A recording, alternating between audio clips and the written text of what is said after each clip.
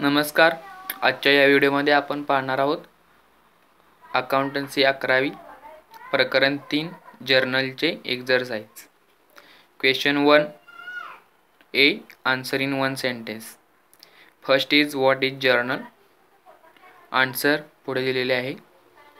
Second आहे what is narration, म्हणजे नॅरेशनची व्याख्या लिहायची आहे. थर्ड आहे what is GST, GSTचा long form लिहायचा आहे. चौथा आहे in which year GST was इम्पोस्टेड by the central government of India. Answer आहे 2017. पाचवे आहे what is meant bye simple entry.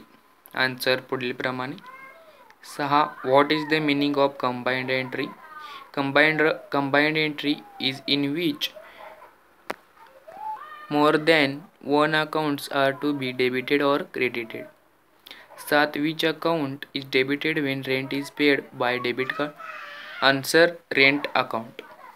8 which discount is not recorded in the books of account. Answer trade discount. Now in which order monthly transactions are recorded in journal. Chronological. 10th which account is credited when goods are sold on credit. Answer sales account. Question 2 give one word or term or phrase for each of the following statements. First journal. Answer second चे answer CGST. Third चे narration. Fourth चे journalizing. त्यानंतर जर, cash discount, combined entry. 8 चे आहे drawing. 9 GST input tax. 10th ledger folio. Question 3 select the most appropriate alternative from the alternatives given below and rewrite the statement. First चे उत्तर आहे narration A. Second A trade. Third B journalising. 4 C narration. 5 C ledger folio. 6 B customer. 7 B machinery. 8 C commission. 9 D Dena bank. 10 live stock A. Question 4 state whether the following statements R true और false with reasons. First narration is not required for each and every entry. False. Reason is following.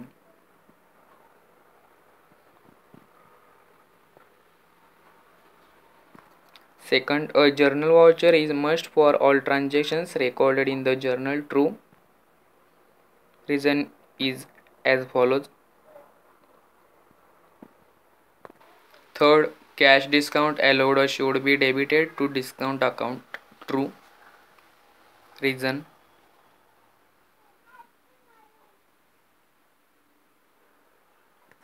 Fourth, journal is a book of prime entry. True. Reason is as follows. Fifth, trade discount is recorded in the books of accounts. False. Reason is as follows.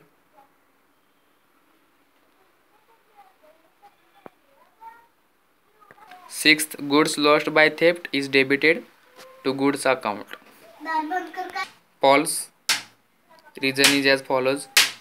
7th, if rent is paid to landlord, landlord's account should be debited. False. Reason is as follows.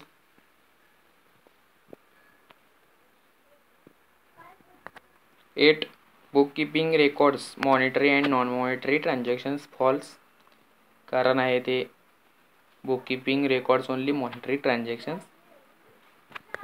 9, drawings made by the proprietor increases his capital. False. Reason is as follows. 10, GST paid on purchase of goods input tax account should be debited. True. Reason is as follows. Question 5 fill in the blanks. First चे answer आहे journal. Second journalising. Third narration. Fourth trade. Fifth cash discount. Sixth narration. 7th cash. 8th voucher. 9th 3 10th crossed. Question 6 यामध्ये आपल्याला prepare specimen of tax invoice receipt crossed cheque cash voucher हे आपल्याला पुस्तकात मागे दिलेले आहे, ते आपल्याला करायचे आहे. क्वेश्चन 7 आहे correct the following statements and rewrite the statements. पहिल्यामध्ये येते ते मॉनिटरी, दुसऱ्याचे म्हणजे इथे याच्या जागी मॉनिटरी खाली दिलेले आहे त्याच्या जागी नॉट जाऊन फक्त रेकॉर्डेड, दुसऱ्याचे तिसऱ्याचे सेकंडरीच्या जागी प्रायमरी, चौथ्याचे 2018च्या जागी 2017 व पाचव्याचे डिक्रीजेसच्या जागी increases. Question 8 do you agree or disagree with the following statements. पहिल्याचे agree, दुसऱ्याचे डिसॲग्री, तिसऱ्याचे ॲग्री, चौथ्याचे डिसॲग्री व पाचव्याचे ॲग्री. क्वेश्चन 9 हा आहे तो कॅल्क्युलेट द फॉलोइंग. पहिल्याचे आन्सर असे आहे टोटल GST इज ₹36,000. दुसरा आहे paid transport charges ₹10,000 @5% GST calculate CGST and SGST. हे मी स्टेप बाय स्टेप आपल्याला समजण्यासाठी लिहिलेले आहे. आन्सर आहे CGST म्हणजे CGST आणि SGST समानच असतात, ते दोन्ही 250 आहेत. Third bought goods from Ranjan ₹10,000 @5% GST and 10% cash discount calculate cash discount. Cash discount आपल्याला किती आहे तो काढायचा आहे, तर कॅश डिस्काउंट आहे 1050.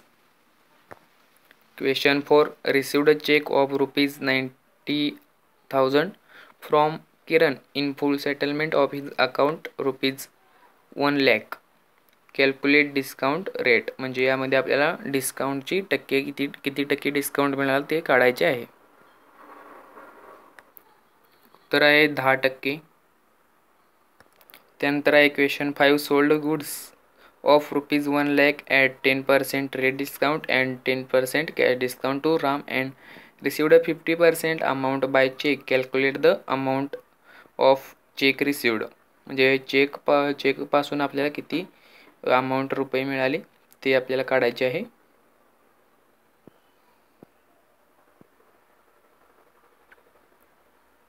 इथून आपले उत्तर सुरू होते. उत्तर येते 40,500. म्हणजे amount of check received is ₹40,500. येथे आपला एक्झरसाइज म्हणजे यामध्ये मी एवढंच एक्झरसाइज दाखवलेलं आहे. पुढचे प्रॅक्टिकल प्रॉब्लेम आपण पुढच्या व्हिडिओमध्ये पाहणार आहोत. धन्यवाद.